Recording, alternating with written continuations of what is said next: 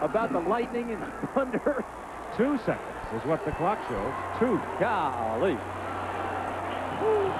They let it run right down to the very end. The heavens have opened up.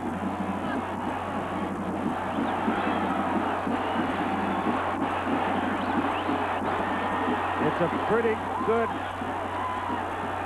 shot, too. He's going to put it down 22, so it's 32 yards. Kevin Marsh blocked 2 kicks in the first game. What they do on that down line now for Baylor is Sheffield and Grumbine try to make an opening. They pull apart the middle and let Marsh come through cleanly to try to block it. McLean first has to handle the snap. And then Schaefer's got to try to get footing. Lightning and thunder and pouring rain, and the kick is up, and he got it just inside the uprights, and the game is over. Southern California whipped all over the field for 3.5 quarters.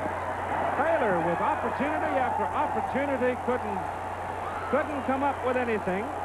And lo and behold, the Trojans come alive late in the 4th quarter, pounded down the